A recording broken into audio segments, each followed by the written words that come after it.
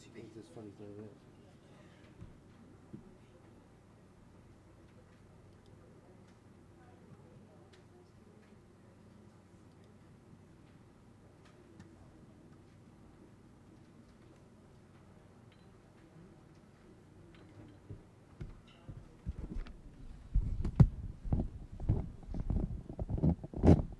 We're ready to go.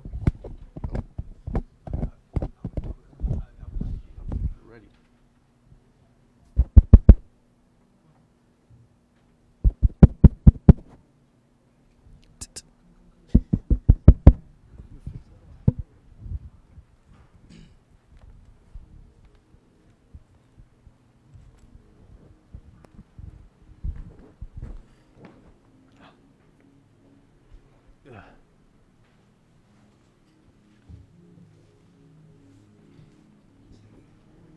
Happy Sabbath, church. I can't hear y'all. Can I get another Happy Sabbath? Happy Sabbath, church. All right, there we go. So today I'll be doing the welcome. Usually Bethel always has a welcoming spot for me, so it's only right that I give a welcome back. So I'd like to welcome all of y'all to Bethel Vision. You could have been anywhere, but you chose to spend your time to worship God with us today, Lord. So I'll start off by opening with a prayer, if that's all right. So close your eyes and bow your heads.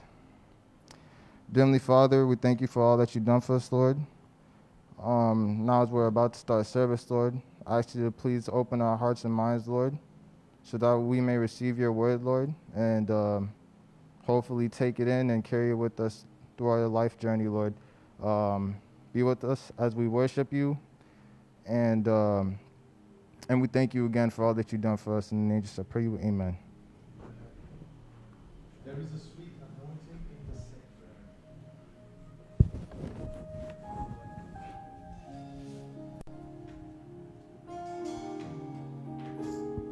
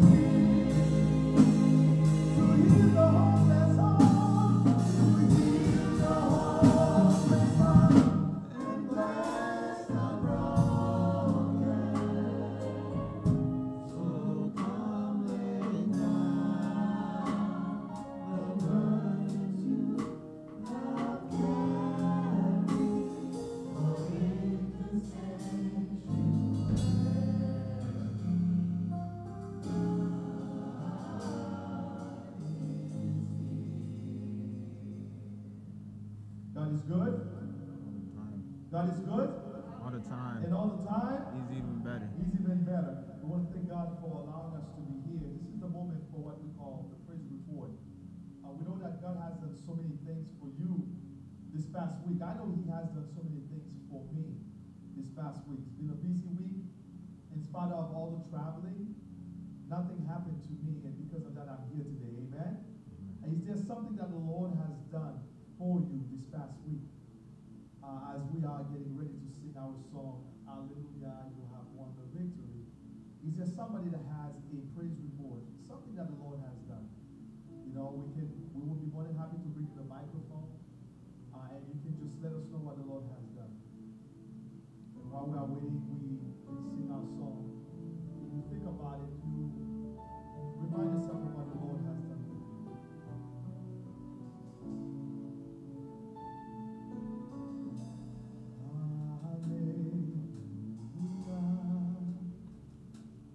You have won the victory.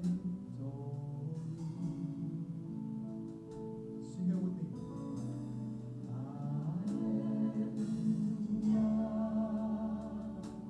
You have won it all for me. Yeah? Death could not hold you down. You are the risen King. You are the risen King. Seated in might, in majesty. Seated in majesty. You are the risen King. You are the risen King. Let us all sing hallelujah.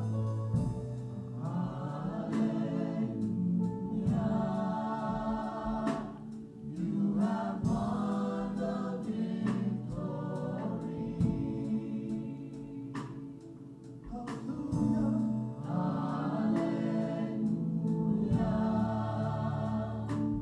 You have won it all for me. Death could not hold you down. You are the risen King. Seated in majesty. You are the risen King.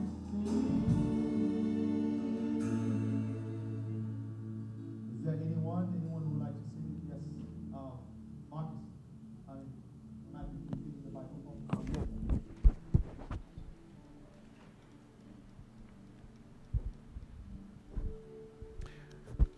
Good afternoon, church. Good afternoon. Last Sabbath, I guess I didn't do it, but I felt like I couldn't let this Sabbath come and not give God thanks. A year ago, just a few days ago, Christiana was born, and she lived to see 365 days. And I'm just grateful to God because I remember being in the hospital with Cassie, and because of, I guess I would say, lack of intervention by the doctors, we could have lost her. And she's here today. We have to run after her every 2 seconds so that she doesn't pull stuff all over the place. But it just goes to show that God is good, and as long as you trust in Him, He will do amazing things for you. Amen. Amen. Anybody else? Anybody else? Lord has done something. Lord has been very good. And the reason why is we have my mother here with us today. Amen. Amen. We haven't seen her since maybe a year or so. A year and a half. So, you know, when you're far away from your mom, we speak every morning. Every morning we talk on the phone. She's like my friend. I complain to her about all my problems every morning. She's like my therapist.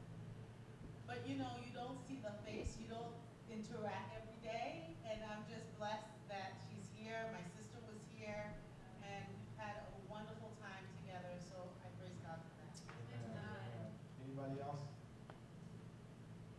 Since you talk about your mother, my mother just saw another birthday on Tuesday. And I praise God because, yeah, Tuesday, right? Yeah, wow, yeah, you guys are good people, you know. She saw another birthday, and at the beginning of the year, she almost died. Contacted COVID, went through a lot, but God preserved her life. She no longer uses a walker; she can just walk now. God is good, you know. So when God does things for you like this, these are blessings beyond anything that you can come in. Amen. Anybody else? Anybody else that has something that God has done?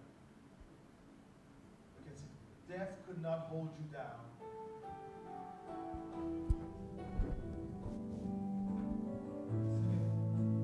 Death could not hold you down. You are the risen King, seated in majesty. You are the risen King.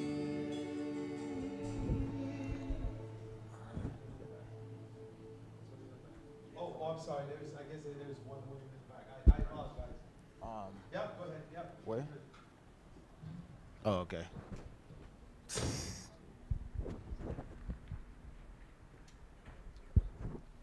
Hi guys. So my name is Francesca. I basically wanted to give a testimony because I was literally thinking about it that a year ago, I haven't seen my mom in like a while, like 12 plus years. And so a year ago, she had a stroke. It was like to the point where like she couldn't like walk, talk. It was like very bad and severe.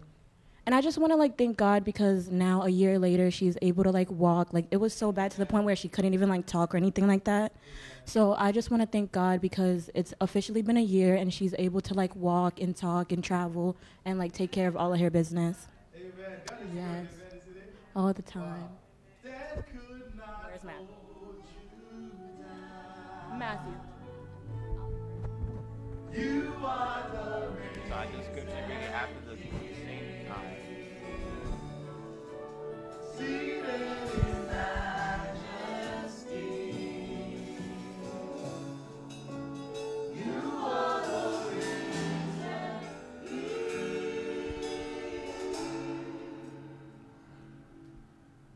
All right. Scripture reading is found in 1 Corinthians 13, verse 11. And it reads, "When I was a child, I spoke as a child. I understood as a child. I thought as a child. But when I became a man, I put away childish things." Amen. This is the moment for our prayer. We're asking Sister, please come forward. I was asking her to say, "Hear my humble."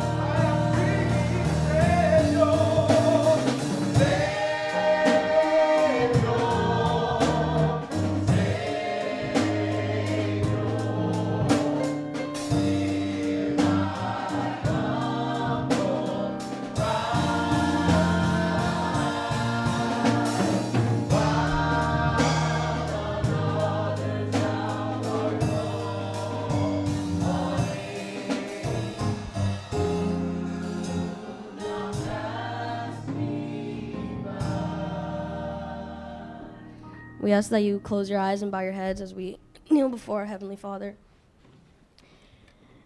Dear Heavenly Father, we want to thank you for this day. We want to thank you for blessing us, for guiding us, for all the many things you've done for us.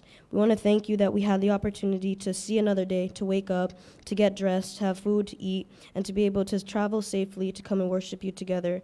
Lord, we want to thank you for all the little things that you do on a daily that we sometimes miss or we forget to acknowledge. We want to thank you for loving us so much that you sent your only Son to die on the cross for us. In this moment, Lord, as we kneel before you, we ask that you forgive us for our sins, forgive us for our bad thoughts, our bad actions, forgive us for asking for forgiveness for things that we know that we are just going to turn right around and do again. We ask that you help us to change our ways and to not continue to live in the same sin. We ask that you help us to live in the truth of your Holy Spirit and live out the truths that we can be set free from our sins. We ask that you help us to travel in our daily lives and be lights to this dark world. We want to thank you that we are still able to gather together, and although we do not know exactly what the future holds, we know that you are in control, and we ask that you help us to just keep our eyes on that truth, fixated on you and nothing else of this world, because you are coming so soon that we are going to be shocked, and we ask that you help us to just continuously on the daily be prepared to join you in heaven with the angels and sing your name victorious for the rest of our days. We ask that you be with us. We ask that you bless this church. We ask that you bless all of us individually. Whatever we're going through, whatever has gone through our lives that you know and nobody else does, we ask that you help us to continue to fight and to continue to trust in you. This is our prayer, not because we are worthy, nor because we deserve it, but because you love us so much that you sent your only Son to die on the cross, that he died that we may live. We ask you these things. In your name we do pray. Amen.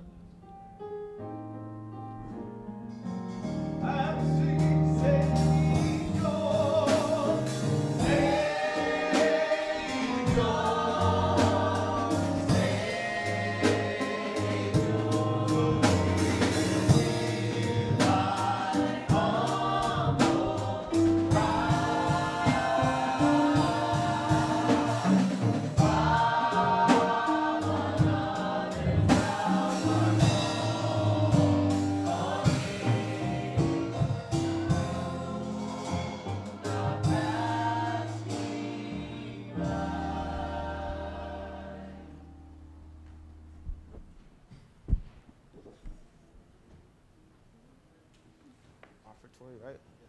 All right. Now it's time for offertory. So God doesn't need your money, but it's a perfect way. I mean, it's one of the ways that He uses to test your faith, and in return, He'll bless you right back. So, if you'd like to give the church money, there's baskets right at the door over there, and I believe you could also do it online for AdventistGivings.org or .com. And, yep, that's it right there. So I'll pray. I'll pray for the money. Dearly Father, thank you for all that you've done for us, Lord.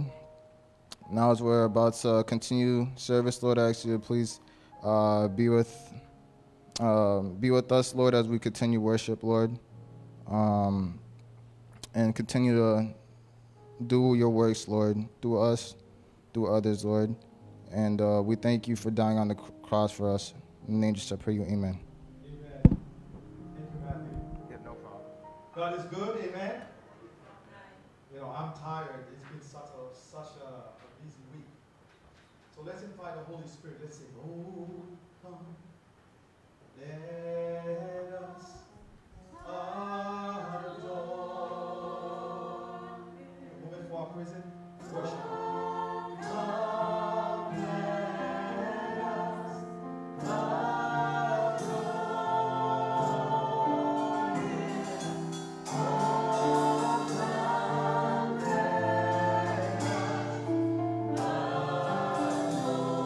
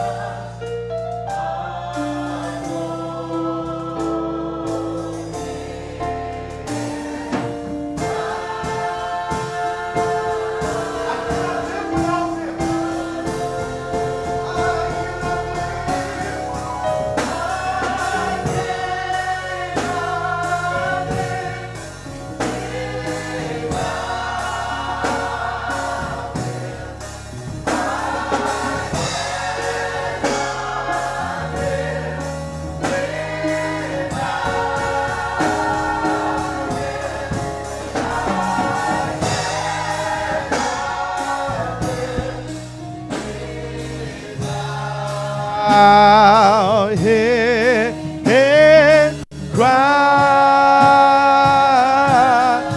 For he alone is worthy. For he alone is worthy. For he alone is worthy.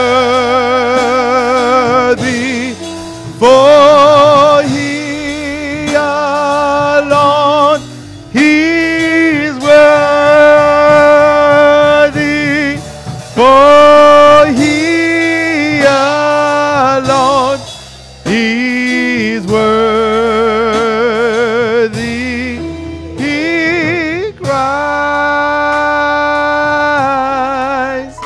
the Lord cries alone, cries the Lord. One more time, cries the Lord, cries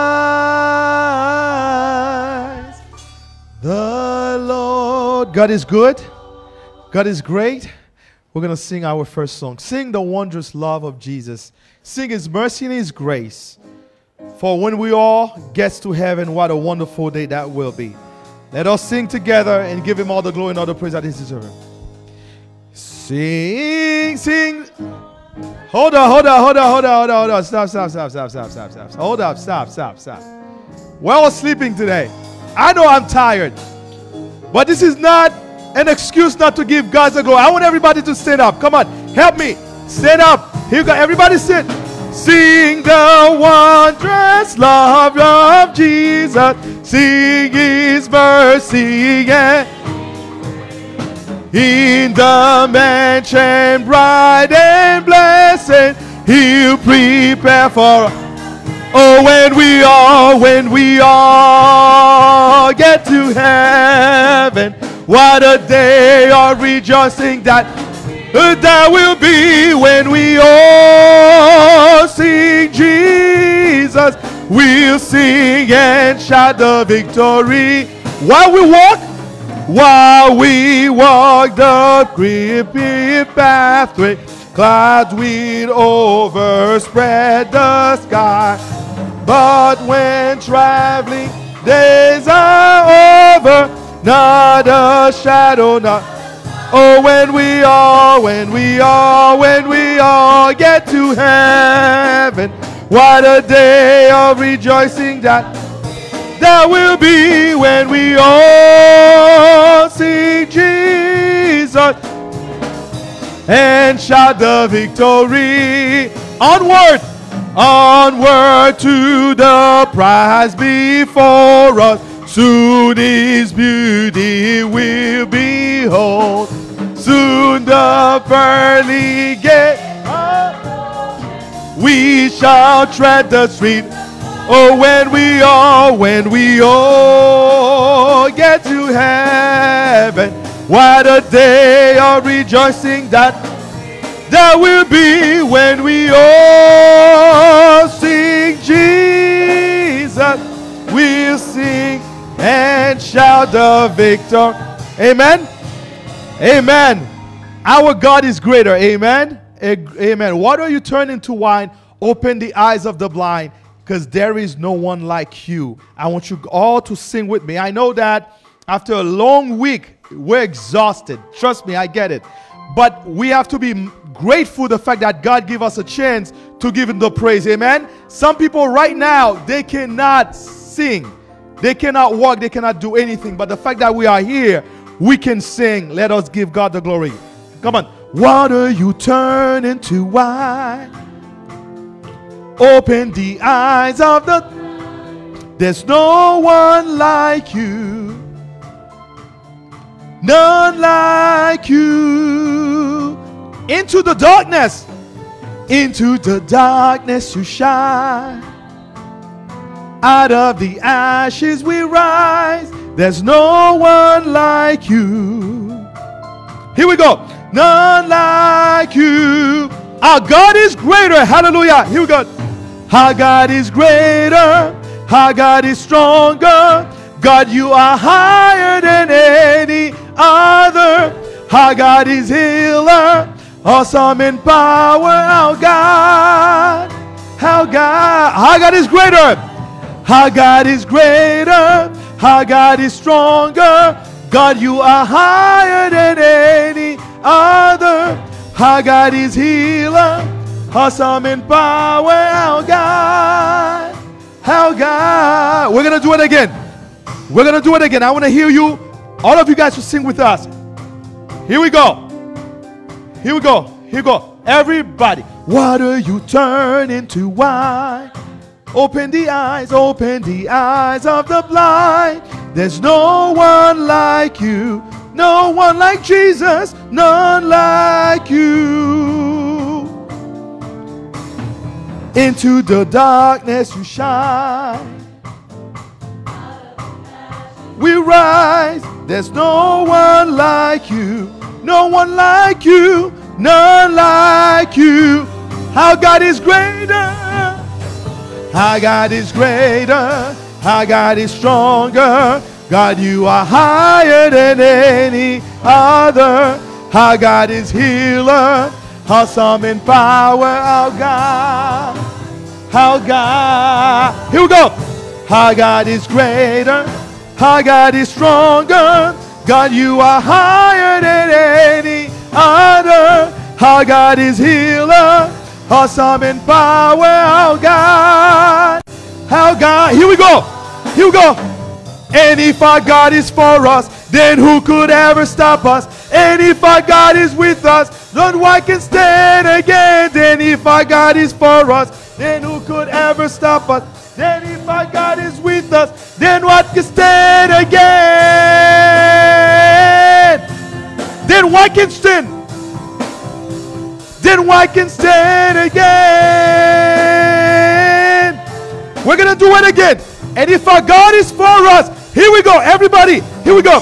Then if our God is for us, then who could ever stop us? And if our God is with us, then what can stand again? Then if our God is for us, and who could ever stop us? And if our God is with us, then what can stand again?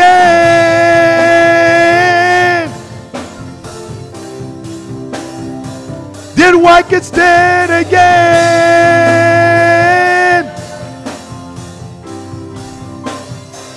Our God is greater. Our God is stronger. God, you are higher than any other. Our God is healer. Awesome in power, our God. Our God. Amen. Amen. Amen. Hide me now under your wings. This is our last song for today. Before we get to the sermon, I want you all to sing it with us. We all know this song.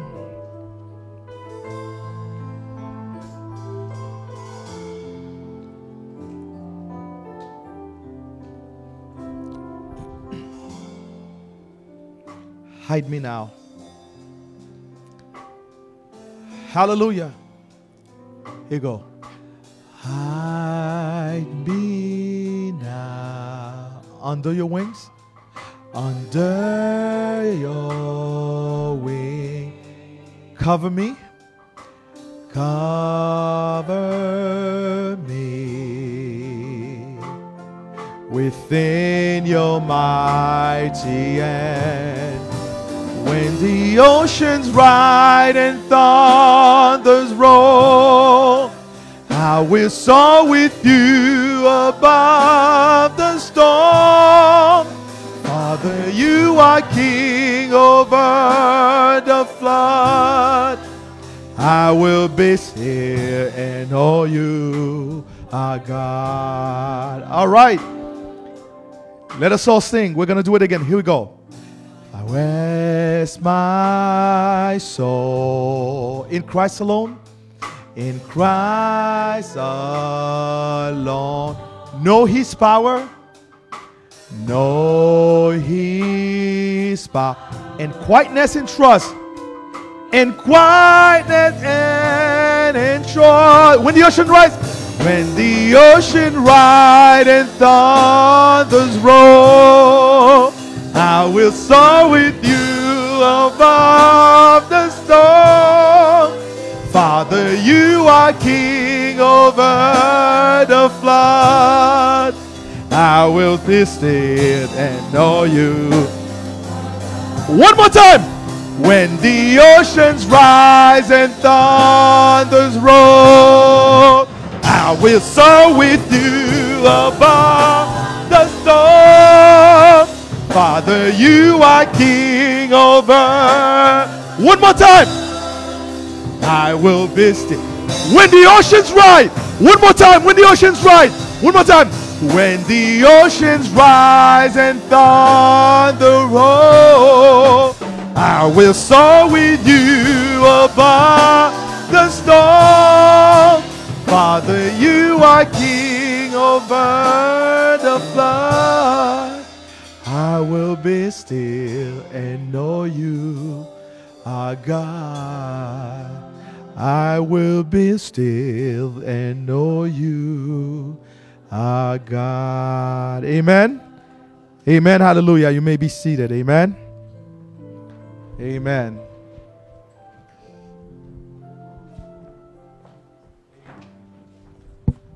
Thank you. Thank you. Thank you. Thank you. Thank you. Amen. Good afternoon, Vision. Are you guys happy to be here today? I cannot hear you. I'm kind of hearing grumbling. So happy to see so many of you. Hey, how you guys doing? Good to see you guys. So happy to see you. And I'm seeing, so happy to see you, my brother. Welcome to Vision. And I want to let you guys know that I have, my mother is here. She is here, and I'm so happy to see her, looking as beautiful as ever. And I'm grateful to her because of her, I found my soulmate. Amen. So it's a pleasure to be here.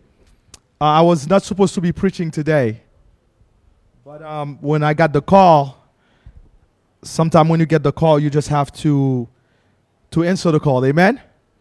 So as you guys know, I am not a preacher.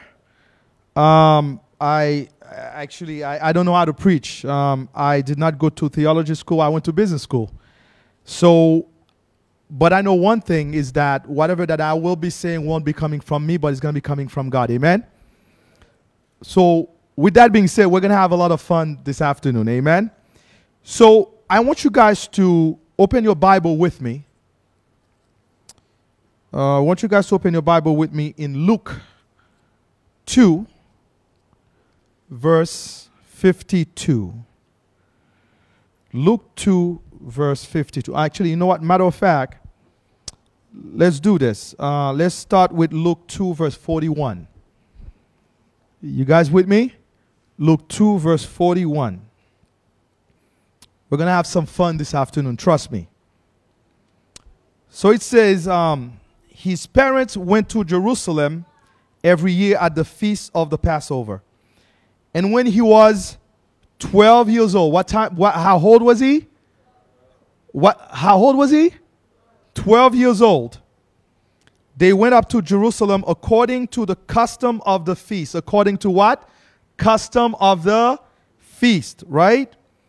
When they finished the days, as they returned, the boy, which was Jesus, lingered behind in Jerusalem. And Joseph and his mother did not know it. So the boy, Jesus, stayed. So they pretty much, this is what you call juvenile delinquency. So they pretty much, they could not find Jesus, right? So Jesus kind of disappeared. And I'm sure that happened to you as parent. I remember one day I went to the mall, the Andrew just disappeared. Actually, we went to Burlington Coat Factory, and I could not find him. So imagine going through the clothing racks trying to find him, to the point that we had to go and have him being paged, and somebody brought him to us. So imagine how stressful it was. And it says, but supposing him to have been in the company, they went a day's journey and sought him among their relatives and acquaintances. So when they did not find him, they returned to Jerusalem, seeking him. Now, so it was that after 3 days they found him in the temple. So do you imagine? You lost your kids and you did not find him after 3 days. Now, if something like that had happened today, what would have had happened? A what? Amber Alert, right? Right? So back in the days, they did not have Amber Alert. So do you imagine? You lost a kid not for 1 hour. I mean, if I lost my kids for 1 minute, I go nuts. Okay? Even Nathan, he's 20 something now. If I'm with him, I don't find him, I'm panicking. But they could not find him for 3 days. So do you imagine? I mean, we would have been on TV. Amber Alert would have been the least of our issue. But that's what happened.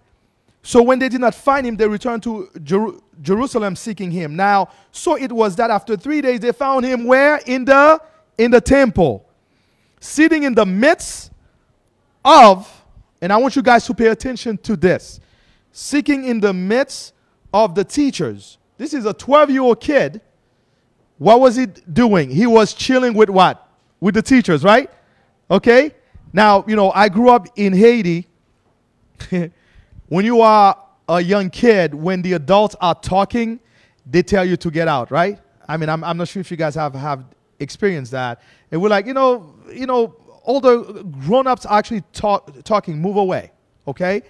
But they found him in the temple, sitting in the midst of the teachers, both listening to them and asking them questions.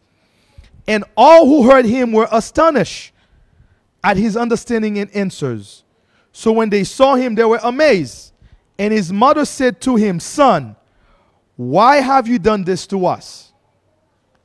Look, your father and I have sought you anxiously." And he said to them, "Why did you seek me? Did you not know that I must be about my father's business?" But they did not. And I want you to understand this. It says here, "Did you not know that I must be about my father's business?"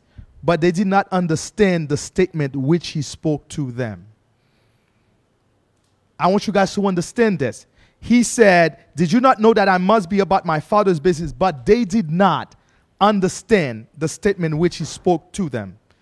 And verse 51 said, "Then he went down with them and came to Nazareth and was subject to them. But his mother kept all these things in her heart." And verse 52 said, and this is our verse for today, "And Jesus increased in wisdom, in stature, and in favor with God and men." Let's bow our head for a word of prayer. Father God in heaven, here we are once again. I do not have a game plan, but this is not about my game. This is about your game. May you fill me with your Holy Spirit so I could deliver your message to your people. In Jesus' name we pray, oh, amen. Amen. So let's talk. I was born a Seventh-day Adventist. I grew up a Seventh-day Adventist. And it's up until recently that, several years ago, that I truly understand what it means to be a Christian. Are you guys with me?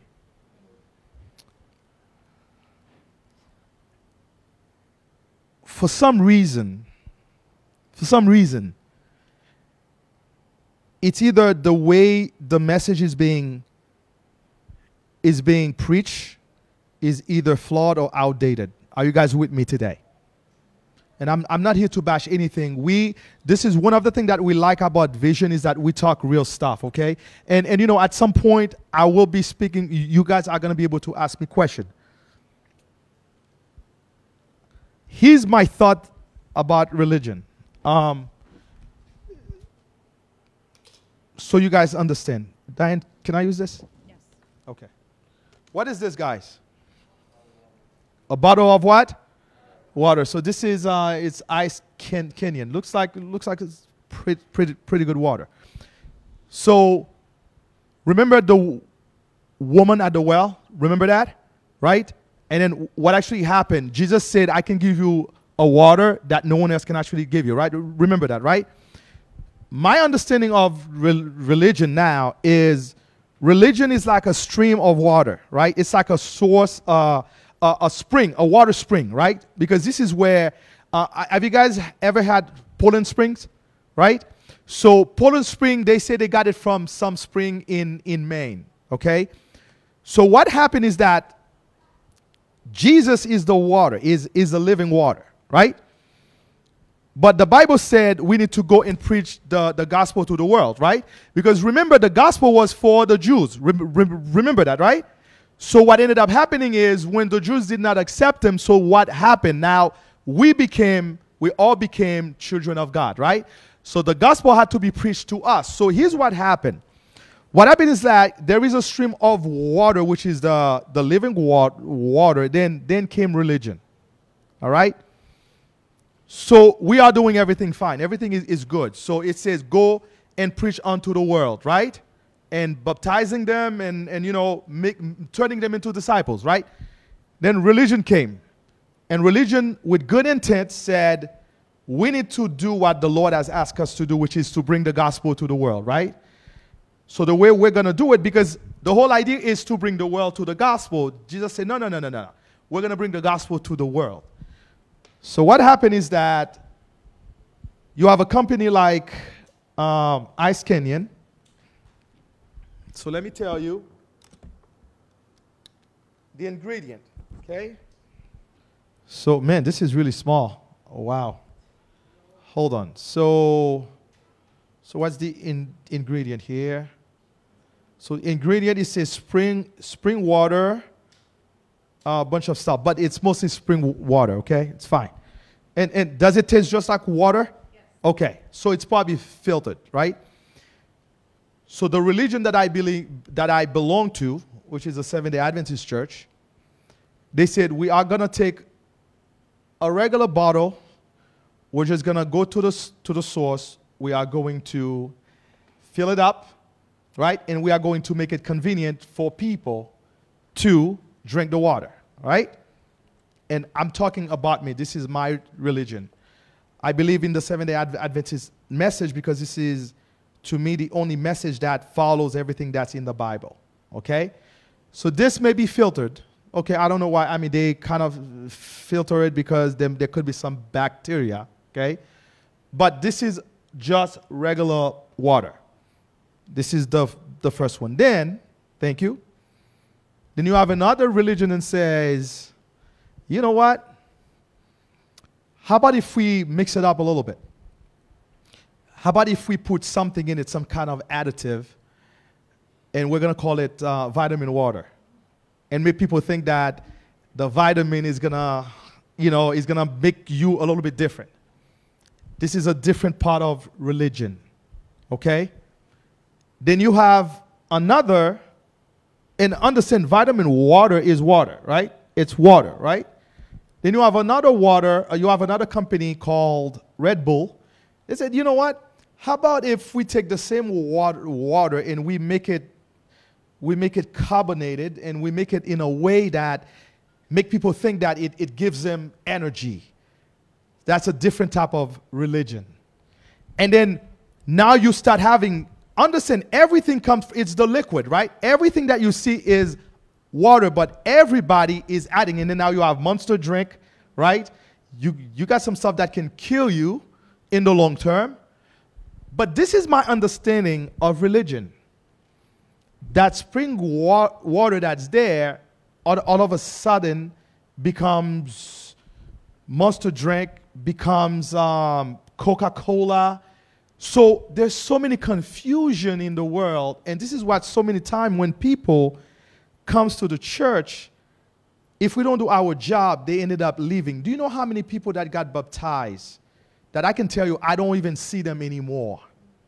Why? Because there's so many confusion in religion. So here's what's going to happen today. Today we are going to talk about something that is important, that we don't talk about. We have this idea that the way the message is being preached is that when you hear about preaching the gospel, you hear about repent, right? Have you heard that? If you don't repent, you will not make it to heaven, right? It's all about repentance, right?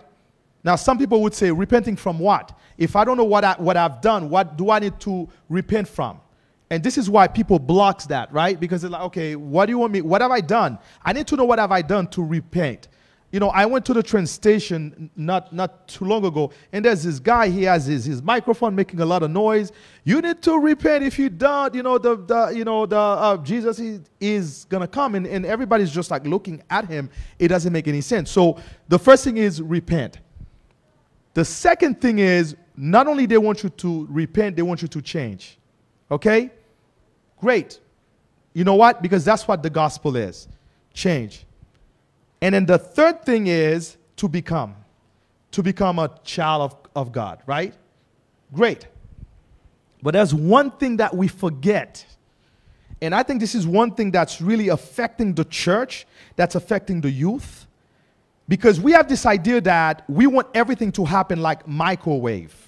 We want everything to happen that when we expect somebody to come to the church, we expect them to come, get baptized, and become a saint the next day. The reality is, this is not what the gospel intended to be. Are you with me? This is not what it is. Listen to what it says. It says, and Jesus, so in Luke 2, verse 52. Oh, by the way, Luke is here. Luke, right? Luke. I did not pick it because you were here, but Luke is here.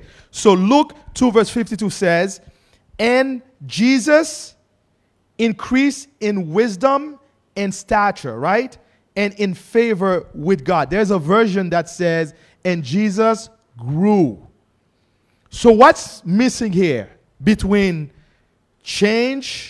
repent, change, and become? What's missing? Can somebody tell me what? Growth, right? When we see growth, right? So how do we grow? How do you see growth? What is growth? How do you grow?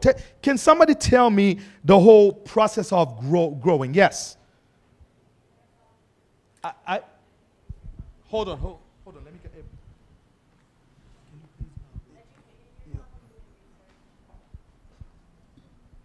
Awesome. Thank you.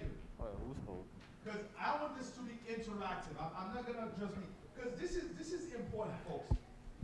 I think we come to the point where we need to think differently. Because remember, sister, before I get to you, remember it says here in verse 49, and he said to the student, why did you seek me? Did you not know that I must be about my father's business? But they did not understand the statement which he spoke about. We are getting to a point where people may not understand what we are saying, but we need to think differently. Go ahead, sister. Growth. When we see growth, what do we see? So I was just saying that you just like learn, like do your research to grow. That's it. Okay. So she said do your research, okay? Which is actually good. That was a perfect statement. You know why? Because if we go into verse 46, what does it say? He said, now, so it was that after three days, they found him in the temple, sitting in the midst of teachers, right? What is growth? Growth is a process. It's a process where you come from one cycle to the next cycle, right? I remember when I got baptized, I'll never forget that. I got baptized on a Saturday afternoon, so the following Saturday I was at, because I got baptized at another church. We were running. I was like 14. I was actually 12, and I was running around the church. Man, I got scolded. You just got baptized. Kids that got baptized are not supposed to be running. I was running around the church. I wasn't doing anything sinful. I mean, I was running. You have to respect God's church, but I was a kid. And the expectation was the fact that I got baptized, I need to stop being a kid. I need to stop running. Are you guys with me? Yeah. This idea that we are living in an age where we forgot the fundamental issue. The fundamental issue is that, yes, we need to repent.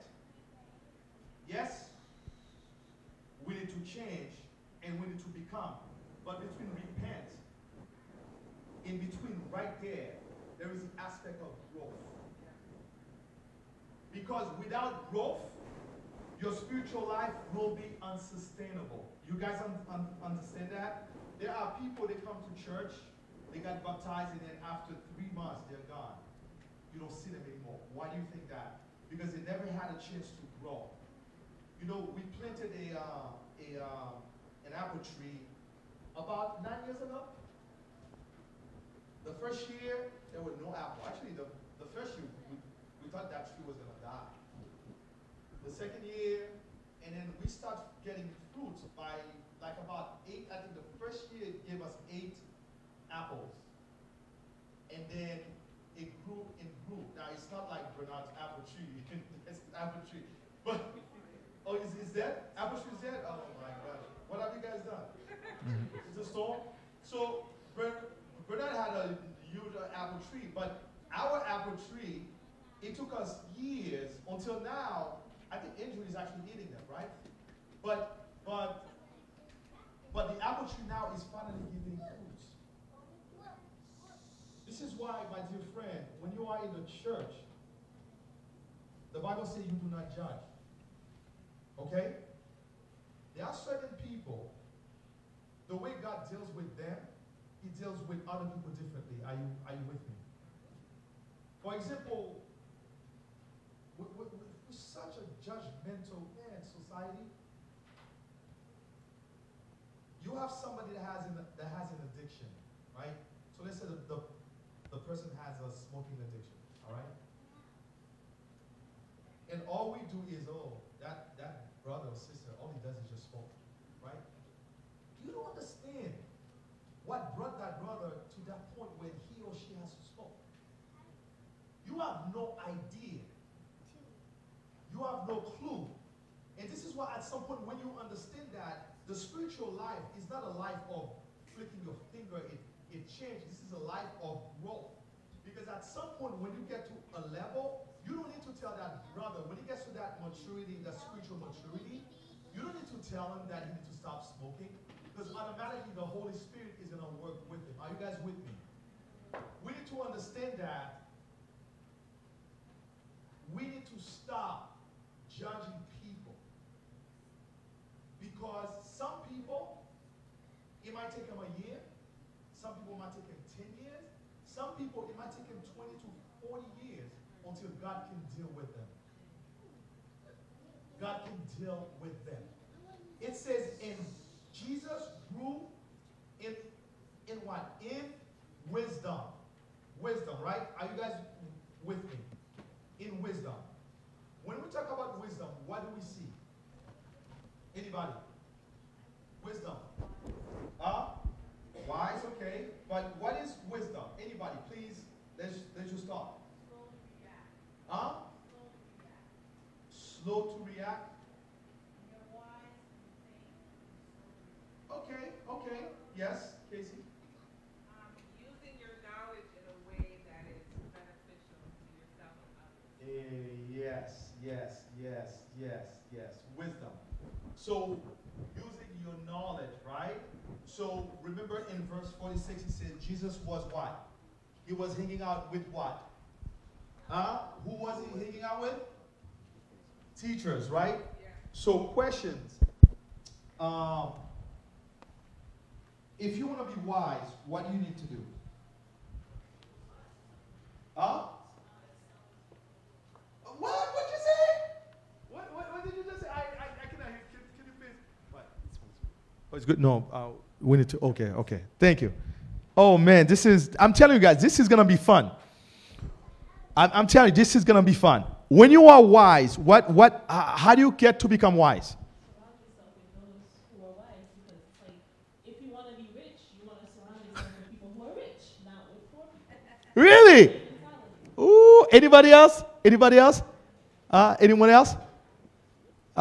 So who was Jesus hanging with? Teachers, right? So, but it says in verse 52 that he grew in what? In wisdom. So what does that mean? What does it say? You want to be wise? You better choose the people that you hang with wisely. Are you with me? I'm telling you, this is going to be fun. Look, guys, the Bible is a fun thing, man. The people you hang with will determine your future. You know, I've watched something on Facebook that say, if you hang with 5 millionaires, you're going to be the sixth one. Right? Yeah, you know, somebody say, yeah. Because you know what? The person, your environment can dictate your future. If you hang out with losers, guess what you're going to be? Yeah, right? Right? Jesus was hanging out with what? With teachers. To be wise, it means to acquire knowledge. Being wise means when somebody is wise, you've gone through certain experience in life. You know, let me give you an example. My kids think that I drive like a grandma, right? Right? Where is Nathan? Right, Drew? How do I drive? Actually, how do I drive, guy? Huh? Okay, but you guys don't know me. I was the type of guy that I used to drive. I used to do the lowest I used to go is 90 on the highway. That was back in the days. Like he's laughing. He's like, yeah, you know, what, do you go faster? You go faster? Okay. So, yeah, chill, man, because you know what I'm saying, man, that can mess up your license. But here is my point. Here is my point, guys. Over time, I've grown to understand that it's stupid to go fast. And I'm going to tell you why, right? I've become wiser. So here's why that you should not go fast. Number one, if you go fast, you can kill people, right? Because, you know, cars, listen, you guys don't understand. Anything can happen. Something can break in that car. I mean, yeah, it's great, but so in the back of my mind, something can actually happen. So the faster you go, the less chances you have of the less survival chances that you have. Number two, do you guys know that if you go above 60 miles per hour, you ended up burning about 25% more gas than if you were underneath? So what does that mean? If you go faster, it affects what? Your pocket, right? It's not because I'm getting old. It's because, you know what? I'm wiser now. And then number three, what's important is that if you drive fast, what happened? You get tickets, right? Do you know when you get tickets, it can be very expensive? Your insurance goes up, right? And then if you're not lucky, you may even lose that license. And if you lose that license, that could be your livelihood. Because, you know, especially if you live in the Leominster or Sterling or Fitchburg. I mean, Boston, you'll have the T, it's fine, you know what I'm saying? But around here, it's either you will have somebody to take you to work. That's your livelihood. Bus 11, yeah. Well, when you guys go, yeah, exactly. That's the point, right? So what ended up happening is that I wised up, right? And now, you know, I used to have a fast car. It was very fast. And when I got rid of it, I ended up buying 2 cars that are so slow. But it's slow, right? It's slow. But it's safe, it's good on gas, and it's comfortable. That's wisdom, because these things, listen, going fast is great, but what does it do? Right? I mean, what? Just to satisfy your ego, right? And then you ended up burning gas, you could get into a car accident. So the smart things to do when you get to a point in your life, you become wiser. And it's the same thing. When you come to a level of maturity in your spiritual life, you become wiser. And you know what that means? People are going to see a different person in you. That doesn't mean you will not make mistake. Let's be clear. Everybody will make mistake. But it's going to be what it is, which is a mistake. It will not be a trend. You guys don't understand between an accident and a trend? An accident is things happen. We all make mistake, right? We all sing and fell short of the glory of God, right? But trend is something that keeps on repeating itself over and over. So we make mistake, but when you get to that spiritual level, to spiritual maturity, you are no longer assigned to trend. But accidents do happen. Abraham, David, they all made mistakes. When you get to that spiritual maturity, things that you used to do means nothing to you. My mother always say, she would say in Creole, she would say, don't get stuck on stupid. Okay? Do not get stuck on stupid. Which means if something is stupid, just move on.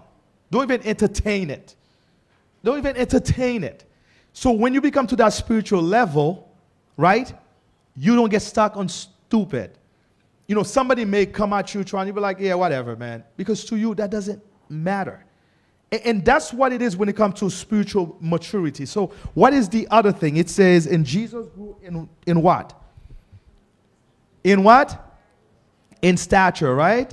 In stature. Now, when we see stature, what do we see, guys? What is stature? Anybody? What is stature? Huh? Go ahead. The what? Status. Yes, yes. Stature. So now you have physical stature and you have social stature, right? So what is physical stature? So Kevin Durant, he's a 7 feet tall guy, right?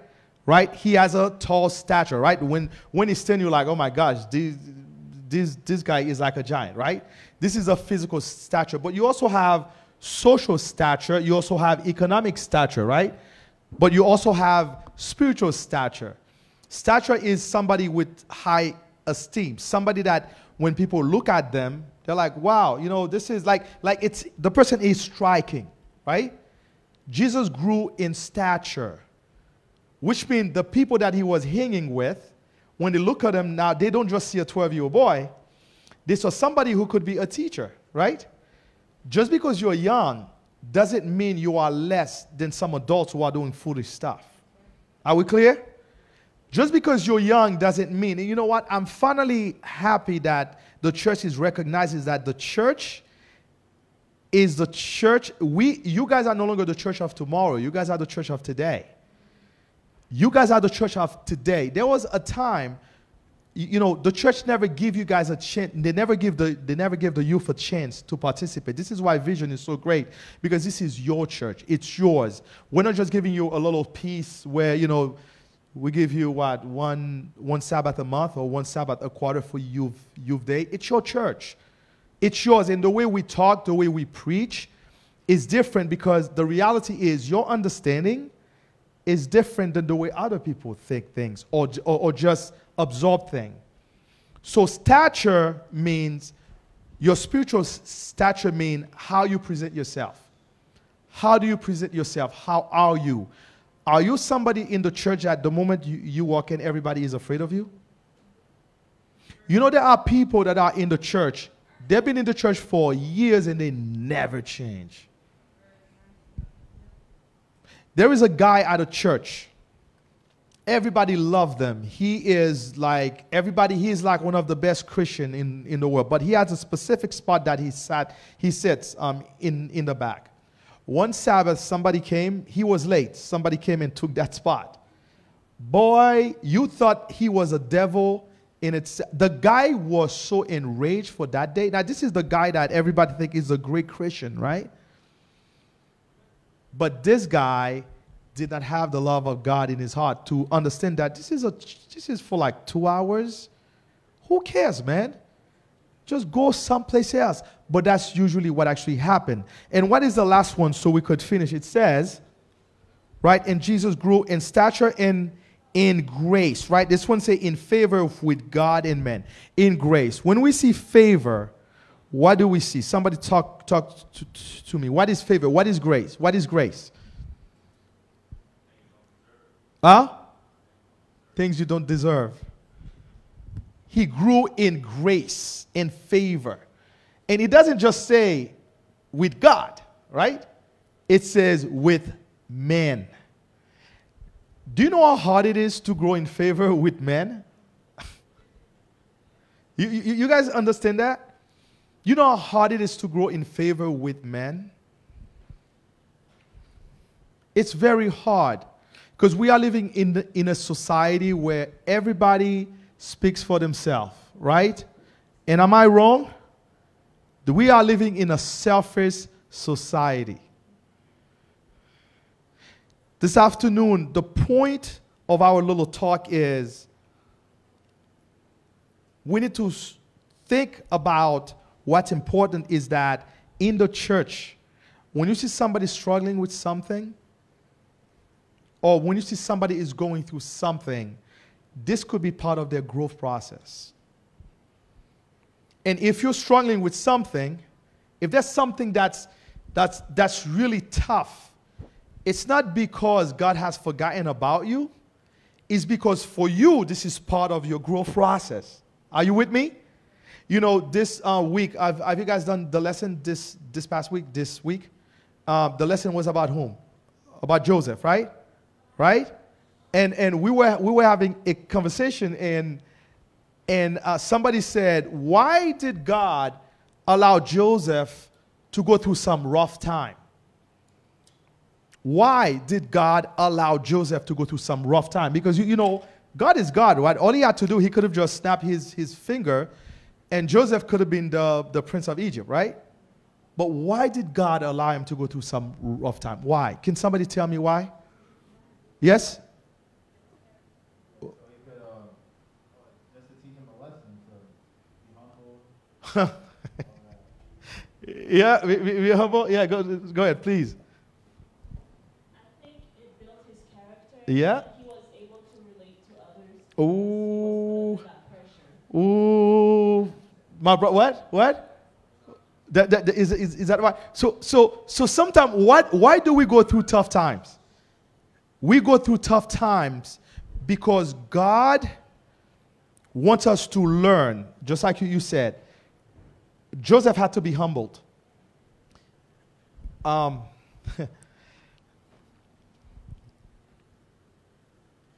So, if you never understand poverty, if you never gone through poverty, you will never understand what a poor person is going through. Do you guys understand that?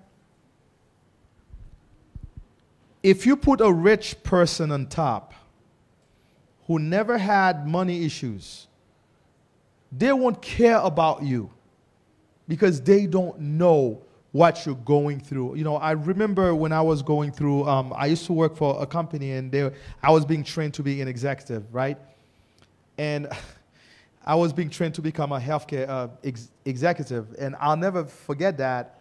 So here I am, I have a bachelor, I have an MBA, and I walked in, and they said, yeah, we are going to train you, right? And that was my first day. So I walked in. So I have my tie, I look good. And he said, okay. He said, so the way we do things here, you're going to go through each department so you understand what your employees go through on a daily basis. I'm like, okay, cool. So my first department was a maintenance department, right? And it just happened that day it was snowing, right? So here I am, I have my tie, my suit, and everything looking good. And then they said, okay, you are going to work with the maintenance director. Now, this guy ended up becoming my employee, right? So I'm like, Dave, so what are we gonna do? He's like, okay. He say, here is a shovel, go on the roof and shovel the snow off the roof. That was my first assignment. And you know what? I did not have any snow boots. I had to go on the roof and shovel the snow off the roof. It was the most humbling experience. But you know what? These experiences is what that contributed to my success. Because I understand what my employees go through. Sometimes when God wants to push you up there, he makes you go through a lot so he can build your character, right? He can build it. Look at David. We actually talk about David. Do you guys understand that David killed Goliath? So David was a big guy in the court of King Saul. But David had to get kicked out. Do you guys understand that David was in the wilderness, right? Am I right? Right? He was in the wilderness for a long time, right? Do you guys understand that the fact that David became one of, I think, the greatest king that Israel ever had? Can you tell me why David became such a great king? Anybody? Anybody? Why did David become such a great king? That's true. Yep, absolutely. I mean, yeah, yes, yes. Uh-huh.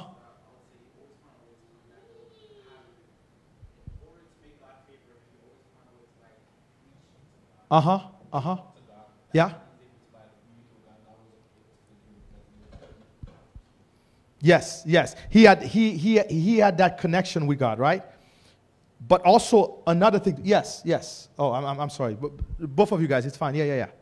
Go ahead. Because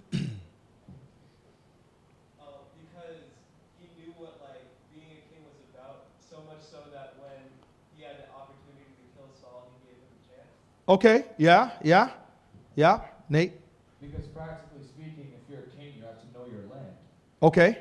So David, what he did was he got dragged throughout the entire country, running away from Saul. So as king, he knew his country inside and out. For every single facet, think about where he traveled. He traveled with the priest. The priest got killed. He went to Nabal, and then he had Abigail, and then that whole situation, so he knew how to deal with rich people. He had to go and understand what it was like running away with armies, to the point where he went and fought with his enemies that he would eventually slaughter later on in his empire. Mm-hmm. He knew his kingdom like the back of his hand due to the fact that he had been dragged around the wilderness for 7 years. One more thing too that we forgot, right? It's there is something say it's when things are tough that you know who your real friends are, right? Right? So do you know when David was running into the wilderness, he was able to know who his real friends were. Right? So because of the fact that because look, when things are tough, that's when you know who your real friends are. Right? Listen, when things are good, you got plenty of friends. Life is great. I mean, but the moment that their friends, these bad friends are like ticks, right? They're there to suck you up. But once that's done, once they cannot suck anything off of you, they're like, bye-bye. But David, while he was in the wilderness, he was able to know the people that stuck with you in tough times, these are your real friends. And God wanted to show David exactly that. Not only he stuck with God, but also the fact that he was running in the wilderness, he know the whole landscape. So sometimes when you're going through some tough times, it's not because God abandoned you. It's because the plan that God has for you, he wants you to understand the whole landscape. Are you with me? He wants you to understand the whole landscape, so when he gets you to the place that you need to be, you'll be ready. You'll be ready. Because David, now David were not afraid, because the guys who were with him, he said, I can trust you because you were with me in the tough time, and you're going to be with me in the good times. Because just because somebody is with you in the good times, that doesn't mean they're going to be with you in the bad times. And this is why the whole idea is that this is part of the growth process. Not just only financial or health-wise, but spiritually. A lot of you guys, and I'm having this conversation with us, is that in your spiritual life, things are not going to be all rosy at all time. You're going to fall. You're going to make mistakes. You guys understand me? A lot of people, when they make mistakes, you know what they actually do? They bolt it out. They leave the church. The reality is, other than Jesus, if we look at all the heroes in the Bible, they all faltered at some point in their life. For so many times, the way, and this needs to change. The church, the way we deliver the message needs to change. I have seen so many people getting baptized in the church and they leave. Because the pressure we put on them to change from day one is the most flawed concept of it. The Bible said, give them the message, and we pray with them, we work with them, and let the Holy Spirit do its work. We're not here to change people. Matter of fact, we cannot change ourselves. What makes you think we can change people? Our job is not to change people. Our job is not to criticize people. Our job is not to judge people. But our job is to support people. Are you with me? When you see a brother or a sister is going through some tough time, okay, you can counsel them. You can talk to them. But it's not your job to judge them. You see, I've seen a lot of improvement in my spiritual life. The way I used to think, I don't think like that. And I'm not even there. But sometimes as you grow, as you mature spiritually, you think differently. You think differently because you see things in a different way. You know, the verse that Matthew read, he says, when I was a child, what happened? I speak like what? But when I become an adult, what do? I speak like an adult, right? This is what you call spiritual maturity. I'm going to tell you today that our church is still speaking as a child. We need to come to a point where we need to speak as a mature person. We need to have the tough conversation. We need to talk to our folks. You know, things have changed. You know, there was a point where if somebody gets pregnant in the church, the person is banned for life. I kid you not. And what I'm so happy with is the fact that we see that people are finally understanding the concept of grace. Do you guys know what grace is? Grace is something that we do not deserve. We do not deserve it. You know, I used to be at a church, man. I remember actually, you see, that's actually personal to me. Where something happened and somebody got pregnant and, you know, people that you never used to see at church. But for that Saturday afternoon, we were having church business meeting. The church was packed because they came to stone that person. And you know the funny thing is, some of these people, they were getting other people's pregnant. But it was a spectacle. This is how the church used to be. Things have changed. Now we need to get to a moment where we need to think about grace. When somebody makes a mistake, when somebody is falling down, instead of criticizing them, instead of judging them, what do? We support them. We said, it's okay, man. It's all good. It's all good, man. It's all good. And once we start seeing that, my dear friend, when people come into our church, they're going to see love. They're going to feel the love. None of us in here are perfect. Guys, if you think you are, you're fooling yourself. I'm the least perfect person here, but that's not what God is looking at. God is looking at my heart. He sees that every day I'm striving to be a better Christian. Amen? And this is what we ought to be. So the conversation we had this morning was about what? Was about what? What was it about? Growth, right? Growth. It's not about baptizing people. It's not just only about, it's about growth. We cannot expect people to, in everything that we do, the baby is born, the baby needs to grow, right? The baby does not come from baby to adult, does it? It doesn't. The baby has to grow. Just like Kenny was saying, now his girl is running, but, you know, she started as a baby and grow. It's the same thing for our spiritual life. So this afternoon, I want you to understand that God is looking to our growth. Whatever you're going through, don't throw it away. Don't say, oh my gosh, God, I don't think I can do this. This is part of the process. Because if that process does not exist, your spiritual life would be unsustainable. Unsustainable. You know, there was a story before I end. There is a, you guys know that the ducks, is it ducks, right? How do you call it? Ducks, right?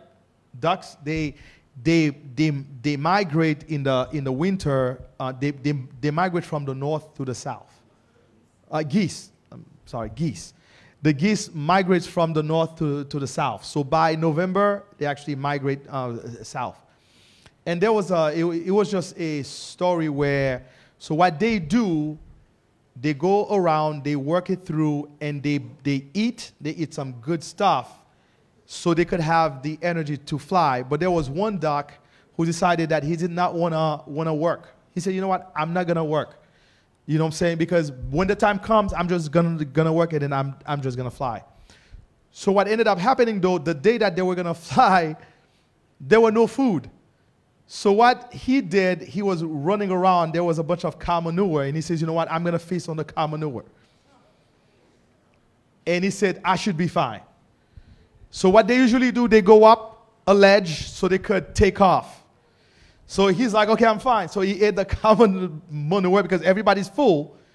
So he went up there, but what ended up happening when he got up there, the cow manure made him sick. And he could not fly. He had to stay behind. For many, the point is, for so many people is that don't expect things to happen like this. Sometimes it takes work for things to happen, because if you do it like fast food and you think that it's going to happen, when you get up there, you're going to be full of it. I know. Diane wanted me to say it, right? You're going to be full of it, right? This is what happened. A lot of people, guys, they're full of it. Right? They're full of it. They're full of the wrong thing, of the wrong food. And I think for many folks, we're being fed the wrong thing. We're being fed cow manure. No. We need to come to a point where we are being fed the real thing, man. The real thing. Thing that is going to make us grow. So that tomorrow, you guys are going to be running the church where I can sit back and just chill. And, you know, I'm going to be chilling with my grandson and granddaughter, Nathan and Andrew.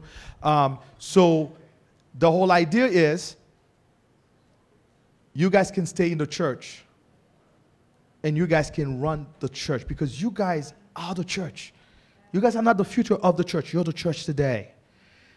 But you need to understand that there is that level of growth. So whatever you going through, guys, for us to finish, I'm going to ask the praise team to please come up, is understand that part of your spiritual life, the thing that's the most important. And you know, this is one verse that show you the whole, that verse, it has 14 words in it. It shows you the whole aspect of Jesus' life. Can you believe that? And Jesus grew in stature, in wisdom, in stature, and in grace before God and man. So people need to see the growth in us. We need to come to a point, they need to see the spiritual maturity. You know, one thing that I don't want to hear, oh, this is how so-and-so is. No. If there's something in you that's jacked up, you need to pray God to get rid of it. That's where spiritual maturity comes. I know some folks, oh, this is who I am, so I'm old now, I'm never gonna change. Well, if you don't change, you may not be able to make it to heaven, buddy. It would be all a waste. So this afternoon, I'm praying you, ask God to give you the Holy Spirit. And how do you grow? The way you grow is by having a deeper relationship with God. Amen? By consulting with Him every day. You know, one of the things that's important, guys, do your Sabbath school lesson. Do you guys do your Sabbath school lesson? Hello? Do you guys do your Sabbath school lesson? I'm going to challenge you for 1 month. Do your Sabbath school lesson every day for 1 month. I challenge you. You'll be amazed what happened to your spiritual life. Okay. You don't even have to, okay. And I know you're supposed to read your Bible, but the reality is we don't read our Bible every day. Let's just be real, right? We don't. But the Sabbath school lesson, if you can say for 1 month, say, you know what, for 1 month, I'm going to read it. I'm not even going to read my Bible. You'll be amazed what happened to your spiritual life. You'll be amazed what happened to your faith. If you're going through some tough things, you'll be amazed how things change, how your mind change, because the Holy Spirit is going to be guiding you. Amen? So we are going to sing, Hide Me Now Under Your Wings, so we could finish. And I'm going to ask you to please stand up with us so we can finish the service. Hide me now under your wing. Cover me. Cover me within your mighty. When the ocean rise, when the oceans rise and thunders roll, I will soar with you above the storm. Father, you are king over the flood. I will be still and know you are. When the oceans rise, when the oceans rise and thunders roll, I will soar with you above the storm. Father, you are king over the flood. I will be still and know you are God. Amen. Let's bow our head. Father God, we want to thank you for allowing us to have this conversation, for us to understand that in spite of what we go through, that we know that you have a plan for us, that we understand that we need to get to that growth moment, growth process, so we get to where we want to go, because you're still working with us to make us to what you want us to be. Father God, be with us. May we are empowered by your Holy Spirit, not only today, but throughout the whole week, so that we may come back next week and we can worship and praise you together, Father God. Be with us, bless us. Forgive us of all of our sins. In Jesus' name we pray you. Amen. Happy Sabbath, and we'll see you next Saturday. And as usually, we have something called V+, where we just sing. It's like we're just rehearsing. So if you want to come and sing with us, that'll be great. But we're just going to sing song together and just give God the glory and the praise. Amen. I am a friend of God. I'm a friend of God. I am a friend of God. I am a friend of God. I am a friend of God. I am a friend of God. He calls me friend. Who am I? Who am I that you are mindful of me? That you hear me when I call. Is it true? Is it true that you are thinking of me? How you love me, how you love me. It's amazing, it's amazing, it's amazing, it's amazing. I am a friend of God, I am a friend of God, I am a friend of God. I am a friend of God, He calls me friend. I am a friend of God, I am a friend of God. I am a friend of God. I am a friend of God, He calls me friend.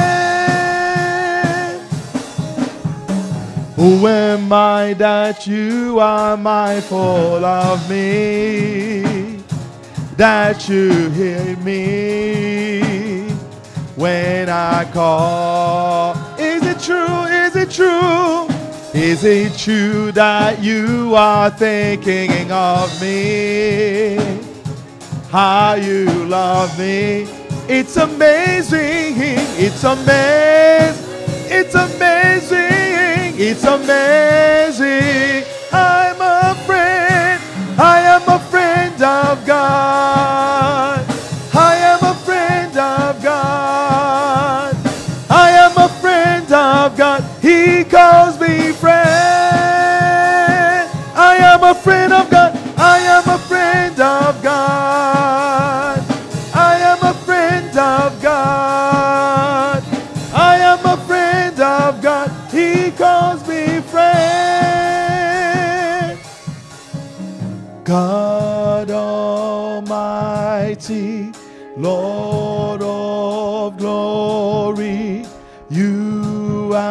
have called me friend. God Almighty, Lord of glory, you have called me friend. God Almighty, God Almighty, Lord of glory, you have called me friend.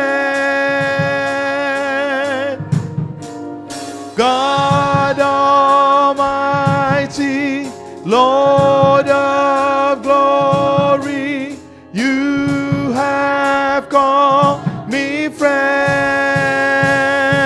I am a friend of God. I am a friend of God. I am a friend of God. I am a friend of God. He calls me friend. I am a friend of God. I am a friend of God. I am a friend of God. I am a friend of God. He calls me friend. One more time. I am a friend of God. I am a friend of God. I am a friend of God. He calls me friend. I am a friend of God. I am a friend of God. I am a friend of God. He calls me friend.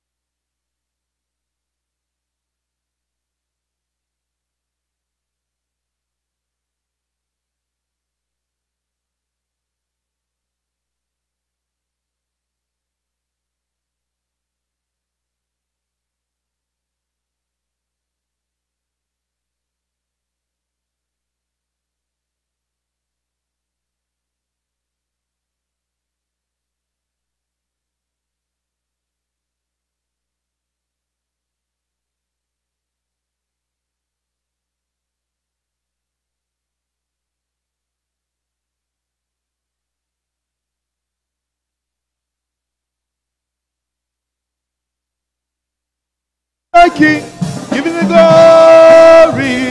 One more time. We sing the praises. We sing the praises to our King, for he is a King. We sing the praises to our King. One more time. We sing the praises to our King, for he is King of Kings. Praises to our King. Give him the glory. Give him the glory, for he is a King. Glory, for King. Give him the glory, for he is the King. Give him the glory. Oh hail King Jesus.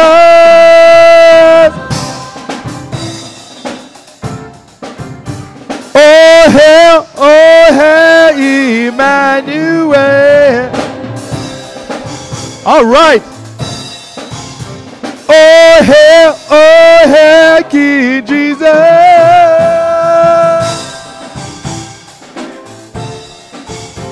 Oh.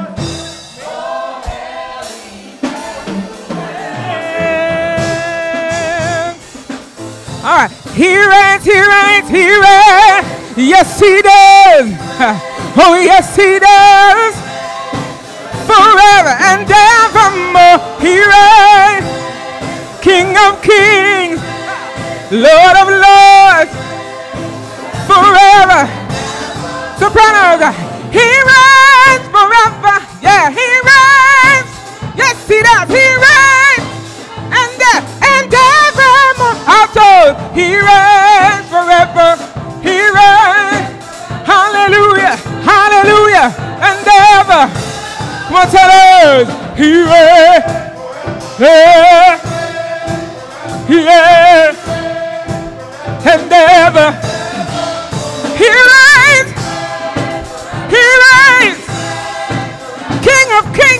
Lord of Lords, and ever. He reigns here. He reigns here. He reigns. He reigns here. He reigns. He reigns forever. One more time. He reigns. He reigns. He reigns forever. He reigns. He reigns. He reigns forever. Hey, we declare, we believe, we receive it. We walk in faith. We walk in faith. Believe in faith forevermore. He reigns forever. Hey, He reigns forever.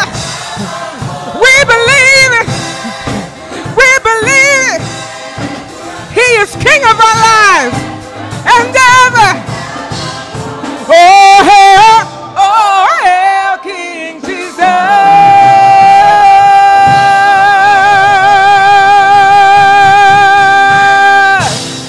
Hallelujah. Hallelujah.